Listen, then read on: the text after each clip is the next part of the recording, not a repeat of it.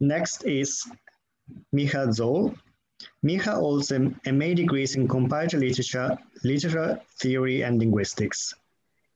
He is currently completing his doctoral studies in art history at the University of Ljubljana, focusing on illuminated Arthurian manuscripts of the late 13th and early 14th centuries, their stylistic and iconographical relationship and development, and the dynamics between literary and pictorial narration. As speaker, he attended several international conferences: Helsinki, Bucharest, Leeds, Kalamazoo, Würzburg, York, Durham, and Ljubljana, and is a member of the International Arthurian Society of the British branch. In addition to his academic pursuits, he works at the National Radio and Television of Slovenia as pronunciation coach, film critic, audio describer, radio announcer, and newsreader. He interviewed Chris for the Slovenia National Radio and offered a recording and transcript for publication on JPC. Miha. Thank you, and good morning and good afternoon to you all. I have no PowerPoint if somebody is wondering, because as said, my contribution is a transcription of an interview with Chris, a radio interview. And as you know, the radio has to do with voices. And what I thought I would do today is to present shortly the topics, the subjects Chris Clarkson and me talked about in almost an hour-long interview in 2008 during his last visit but one in Ljubljana. So I wanted to offer a wholesome profile of him as a professional and to present his work and his profession to Slovenian audience. And so I started with a question about his interests of a child and of a young man, of his interests which brought him at the end to his work as book conservator. And he talked about several things which Nicholas Pickwood mentioned in his presentation today. So about his interest in heraldic, armor and costume in medieval brasses, and also of his interest in architecture as a young man. He talked about his early education, first at the London Art School, where he, with his other, with the other students, was specializing in various disciplines and skills of fine arts, and then about his education at the Royal College of Art. He mentioned several important figures: Bethel Wolpe, which was instrumental for his entry into the Royal College of Art, and with whom he studied lettering and letter design. Then Peter Waters and Robert Powell, who encouraged and initiated his interest in binding. He mentioned Howard Nixon, and who was doing work in today's British Library, and with whom Chris spent a lot of time during his last 2 years at the Royal College, and was doing research in period bindings. He mentioned that it was very important for him that during this time, he was able to get to know and handle bindings from all periods, and also making his own tools at that point. With almost all of these, so Peter Waters, Robert Powell, and Howard Nixon, he would travel to Florence in 1966. He described in the interview the steps taken by Dr. Casamassima, who was the director of Florence Library at that point, immediately after the flood, and also the decisions they need to take when they arrived, what to do. He said that the Florence flood caused the people doing book bindings that they started to think about conservation of books more precisely and to apply aspects and knowledge from painting and sculpture conservation to books as well.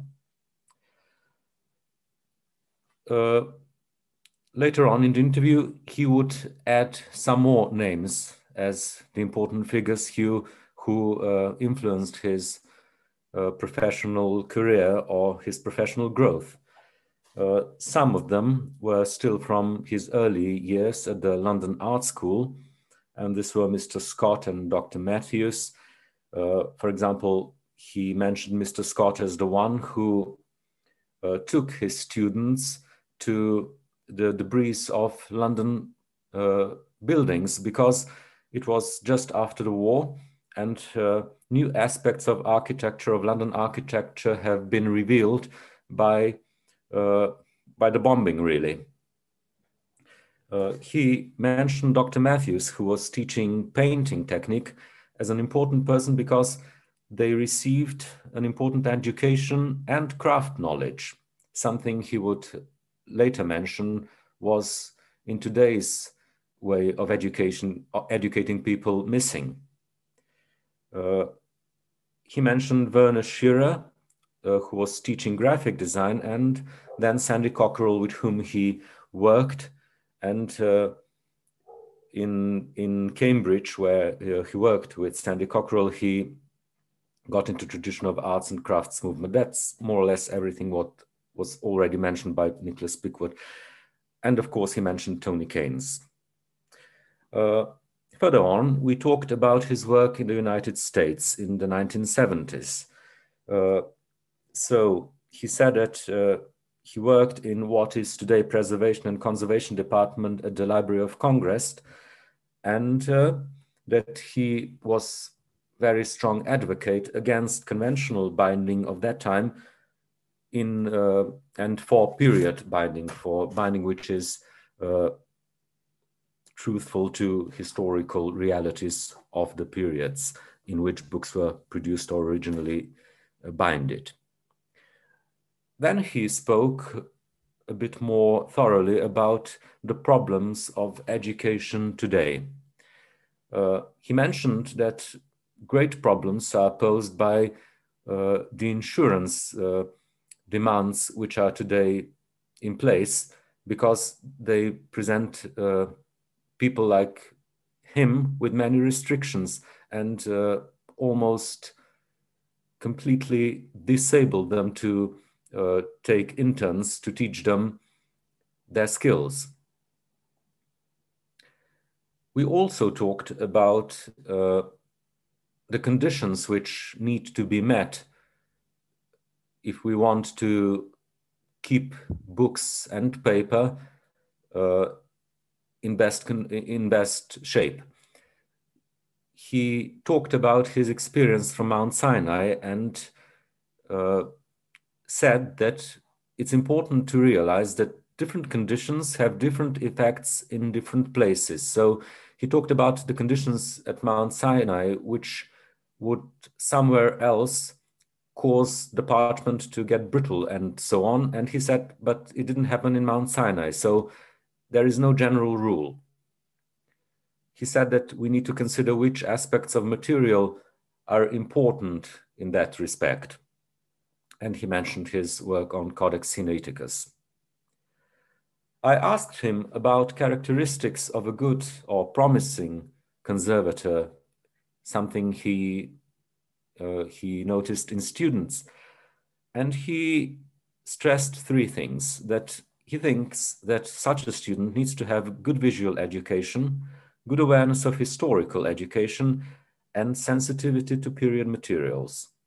Again, he mentioned that it's a great problem today and something he was still privileged to have experienced as a young man. Work with your own hands, because that gives you good sensitivity to period materials. He complained or was weary about the idea that digitization today is regarded as a form of preservation. He said that's not the case. He also expressed great regret and worry about the limits and limitations of getting quality material today. He also mentioned that Moulin de Verger has problems, or will have problems, with getting good linen and good textile for producing material which could be used by book conservators. One other important aspect he stressed is that also library policies today are not promising, because in many places special collections are sort of disappearing and aren't being developed in what used to be an idea, so that the special collections should be museums of the book. And he called the present policies, which don't care for that, barbarian Philistine attitude. He talked shortly about his work for book exhibitions. He talked about plexiglass cradles and the importance of such exhibitions for educating the general public in the way books need to be treated. He talked about with what kind of light conditions need to be achieved for exhibitions. And at the end, we again came to the problem of getting good materials nowadays. And may I say that we did the interview in the evening after he had done his teaching for the day. He was tired, but still very much prepared to answer all my questions, and was very kind. And I think he also shared many important information even for today, and which can also be used in our future thinking of how, in a broad sense, book conservation should be regarded. Thank you. Thank you, Miha.